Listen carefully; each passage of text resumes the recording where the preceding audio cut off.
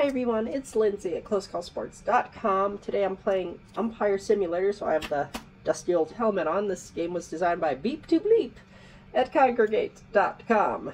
So let's try it out. Press up for strike, down for ball when you see the pitch. And here we go. How am I wrong already? As you can see, there's no strike zone, and you just do your best.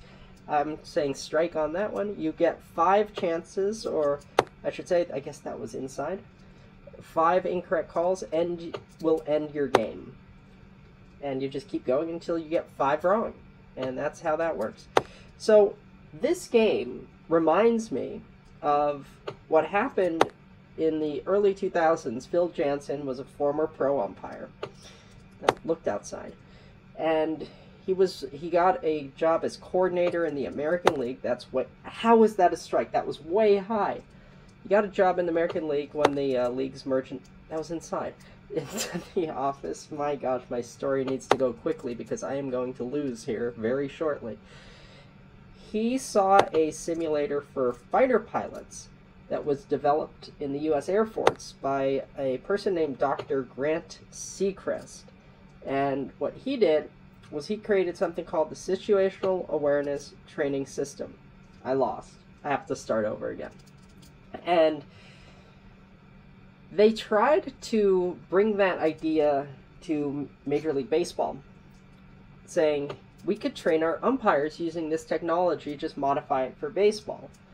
And the Navy said, we'll give this, or I'm sorry, it's the Air Force, I'm so sorry, I'm so distracted right now, said, we'll give this to you, baseball, for free. So you could put in like a CD-ROM back in those days. And the umpire would just be basically doing things like what I'm doing right now all day to train on pitches. It would be more realistic than this with, sort of like real pitchers, real graphics from actual games, ideally. And if you had a knuckleballer, if you had a Tim Wakefield type of a person, you could just train on knuckleballs up until game time if you really wanted to do that. So that was the idea back then. At least, let's train our umpires using a simulator program similar somewhat to what I'm doing right now. But Bud Selig and Major League Baseball said, no, we don't want that. Instead, what we're going to do is we're going to have this system called QuesTec. And QuesTec they liked because it could rank umpires. Rather than training them, you're going to evaluate and grade them. And you can actually make that public knowledge.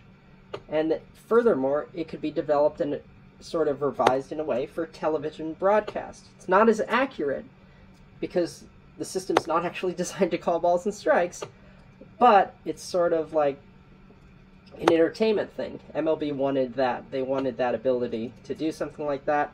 That's why we have the systems that we do today, and umpires are not able to go into training to do something like virtual reality umpire simulator, like they could have theoretically had the SATS system been adopted by Major League Baseball back in the early 2000s. That's my story, all while I'm trying to call balls and strikes, which is really a lot harder in this game than you would think.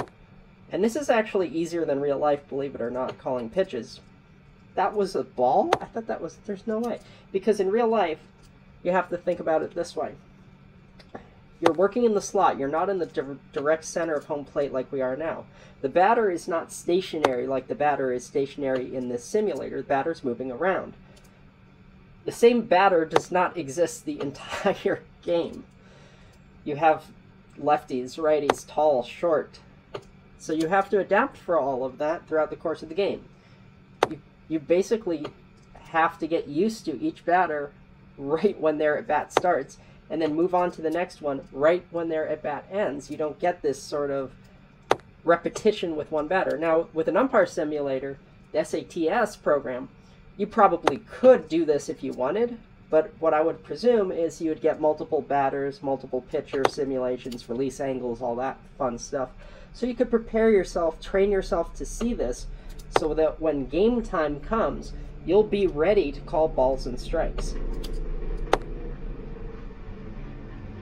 So this is a very simple game a very simple concept that Major League Baseball almost had at one time to train its umpires. Instead of using it, they said, no, we are going to get QuesTec and the FoxTrax, ESPN K-Zone, and later iterations like PitchFX, StatCast, and all that stuff. And this type of an umpire simulator, which could have been developed, ultimately went nowhere. And that's why umpires don't get to use this training program. Because if you use this training program, chances are you're going to get better through repetition and experience. So this is what baseball almost had. Thanks for joining us. See you on the site.